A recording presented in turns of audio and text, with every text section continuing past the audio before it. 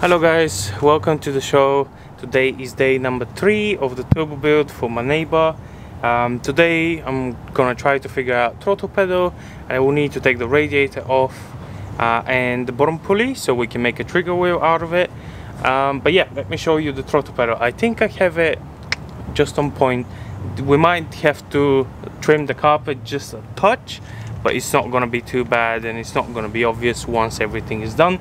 So let's have a look.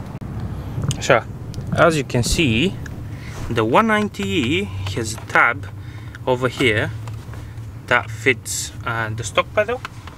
It goes in like this, and then you have your mechanism at the top, which makes everything pivot and stuff like that. So I have removed that, and this is our throttle pedal. You can check the part number right over here. So the plan is to use that little notch at the bottom. I'm gonna make the same cut that the stock pedal has, and we're gonna put it right at the back over there, just like that, and we're gonna slide the pin from the back. The other thing is, this pedal has a hole for a bolt just over here, which I'm gonna make the same hole in the chassis, and I'm gonna put a bolt through, or I'm gonna put a riv nut on the other side, and then everything should be like normal. It looks and it feels like a normal 190 pedal, but it's electric. So yeah, that's the plan for now.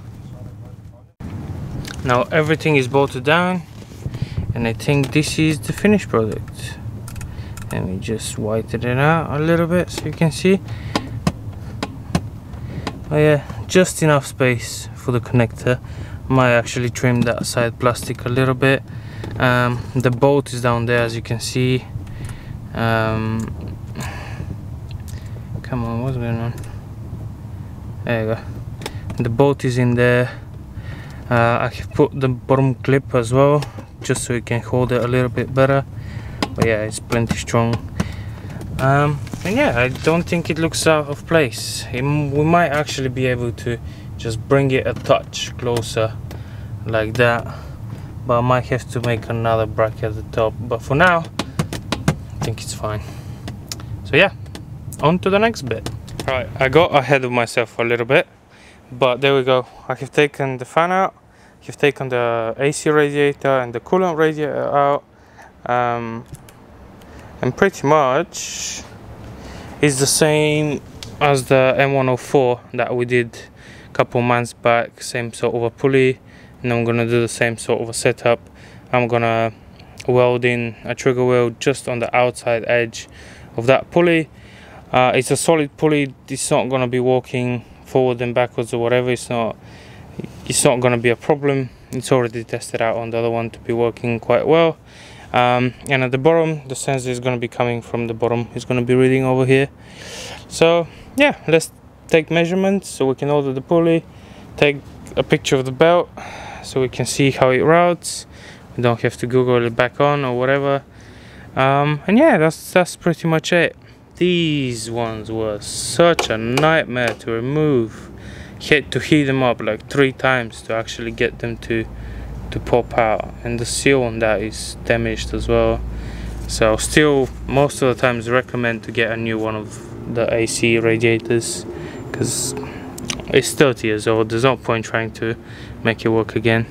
So yeah, let's take that belt off, let's take that pulley and get to work. So as usual, I got a little bit ahead of myself, and I have tacked up a small trigger wheel, which I'm hoping to do the job. It's from a Fiat 500. I just cut out the ring and welded it in there. I made a bracket. I'm gonna show you in a second as well the position that I chose, and I'm just testing if I can get a trigger sync and if I can get a spark on cylinder number 1. So I got the spark. So let me show ya.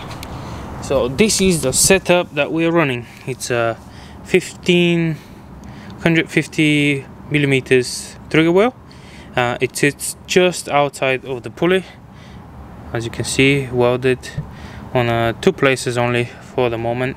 I just need to get it balanced and all that stuff, and then we'll choose it, and then we'll weld it fully. There's my bracket.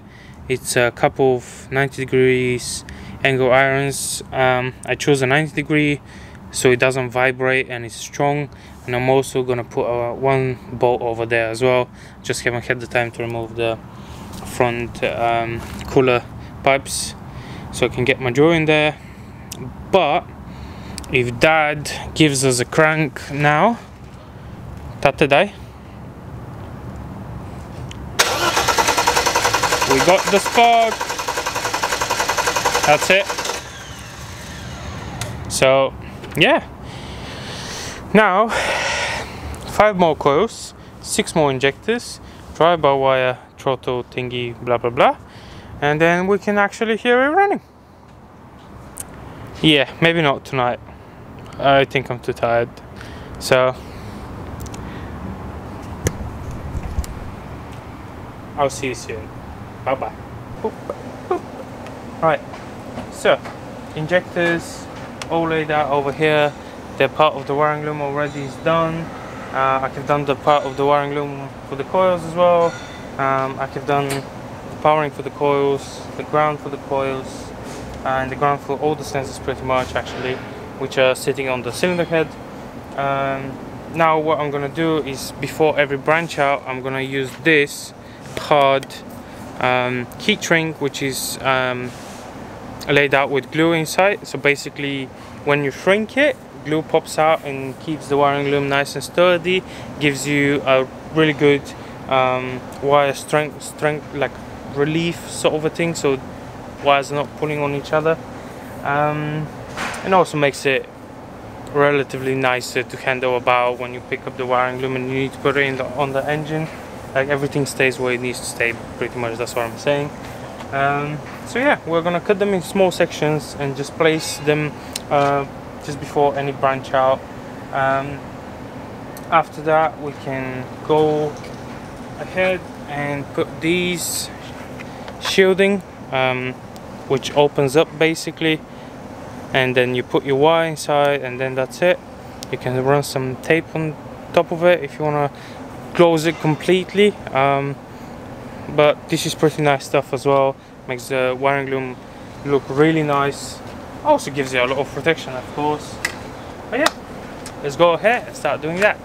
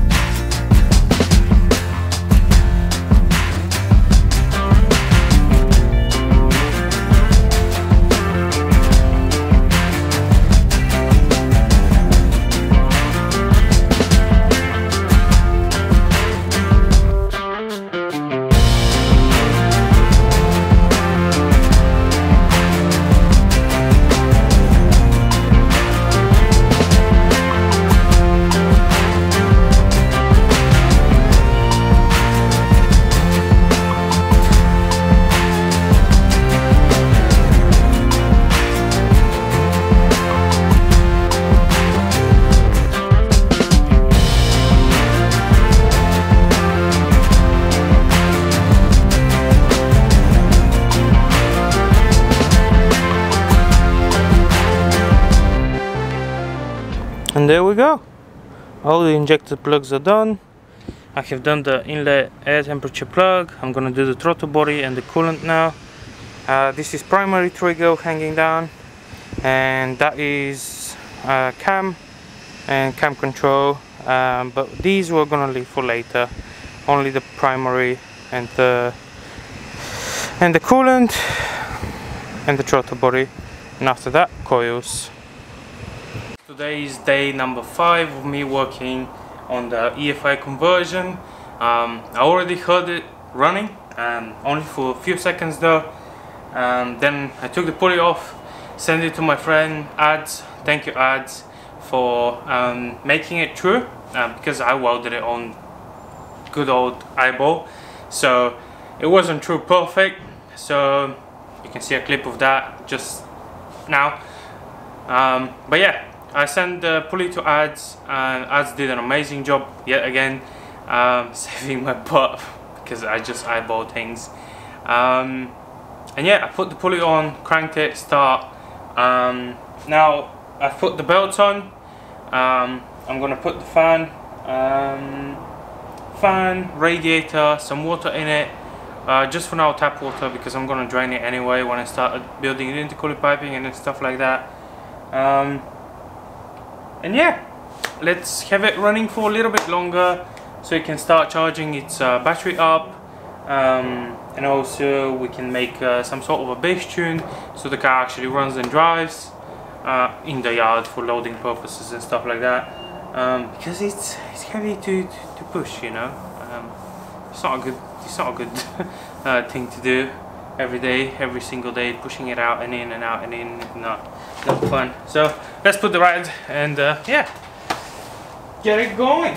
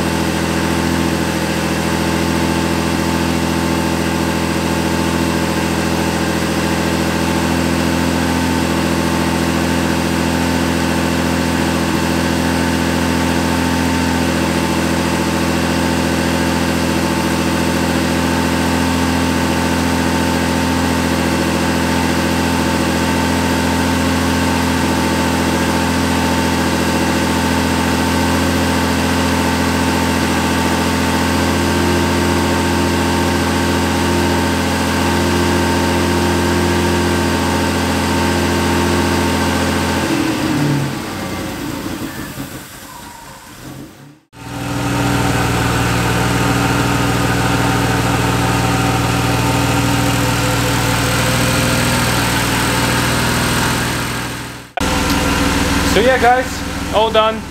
It's running nicely, it's idling on its own. 5 days, that's all it took. So if I can do it, you can do it too. Get out there, make your car run. But yeah, thank you very much for watching. That's at the end of episode number 2.